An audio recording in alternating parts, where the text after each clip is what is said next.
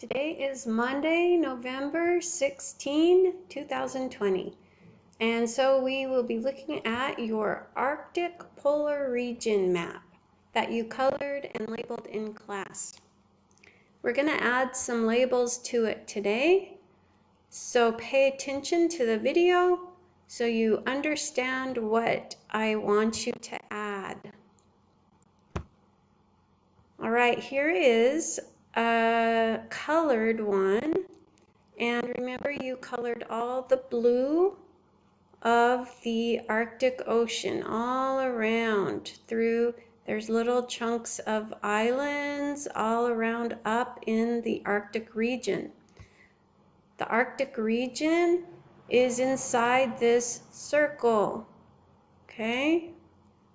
And it includes Russia, Greenland, Canada, Alaska. These are the ones we labeled. But if you look at this map, it also includes Finland, Sweden, and Norway. And a little outside the circle is this little island called Iceland. So you're going to label, let me show you. Well, first of all, you need to come here on this section of land and draw these lines. Doesn't have to be perfect, but you need to draw them and make it so I can see it. Don't do it in pencil so that I can't see it. Okay, so we have a line here. This isn't super correct. It should be a little bit more straight here because all of this is Russia. Okay, so do these lines and then you're going to first label the North Pole. Remember, the North Pole is the area north, the furthest area north that you can go. Okay, here you cannot go any further north. So if you're at the North Pole, you are the furthest north that you can go. Then you're going to label Iceland. Iceland is a little island next to Greenland. Remember, Greenland is the biggest island in the world. Do you guys remember what an island is? It is a body of land that is surrounded by water. So Greenland, it has water all the way around, and Iceland has water all the way around. And if you notice, there's many places in the Arctic region that have islands. These are all islands. Here and here. Here's an island. All of these chunks of land are islands. Okay, then you're going to label Sweden. This part is Sweden. This skinny part here is Norway, and this part here is Finland.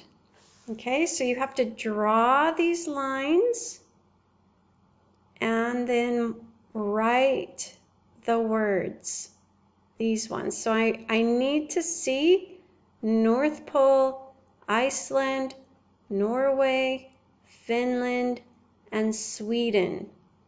Okay, now I want to talk to you about the summertime and the wintertime in the Arctic region.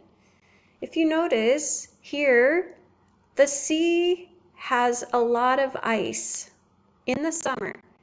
But if you notice over here, even the land has ice.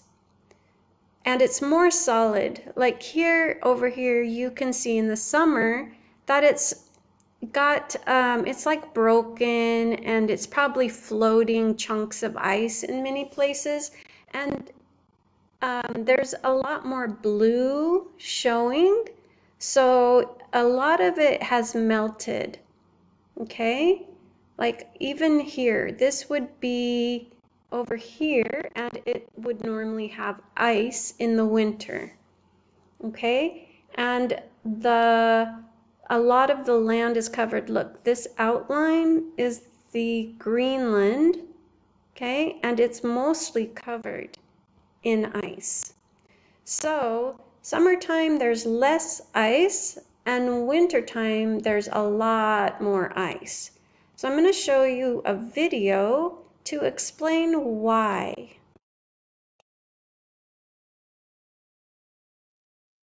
But poles are cold. Because equator likes hot burgers and poles like cold burgers.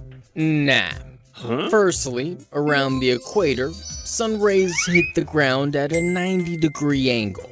Hence, more solar energy falls per unit area, thus making equator hot. However, near the poles, since sun rays hit the ground at a lower angle, the rays spread, causing less energy to fall per unit area, thus making poles cooler. Secondly, due to the Earth's axial tilt, poles don't receive sunlight for many months during the year, thus worsening the situation. Thirdly, as sunlight takes a long path to reach the poles, it has to deal with a greater number of atmospheric particles, which result in more absorption and scattering of sunlight. Thus, less sunlight reaches the poles. Lastly, snow at the poles reflects 75 to 95% of sunlight, which is much more. Okay, so that video was basically saying a lot of things that I'm sure you didn't understand. But for now, I want you to know that there is a time in winter where the sun never shines in the North Pole. So for about 3 months, it never shines. It's always dark in the North Pole. So if the sun doesn't shine, of course it's going to be so much colder. And that's part of the reason why there's ice that covers so much more of an area than in the summer when it melts. Because in the summer, then the sun, there's a point in time when the sun shines all the time. Okay? You can see here that there's a time when the sun never goes down, and here there's a time when the sun doesn't ever shine. So that's why there's ice, a lot of ice in the winter. Okay, so the last thing, so you've watched the video, and I want to remind you that you can earn a token today by taking a picture of your map once you've written all the new things on it and sending it to me, okay, through WhatsApp. So to get a token for to buy in the store, take a picture of your map once it's completely labeled with the 5 new things I asked you to label in the video. And if there's still things you need to color on the map, then also make sure that is done as well.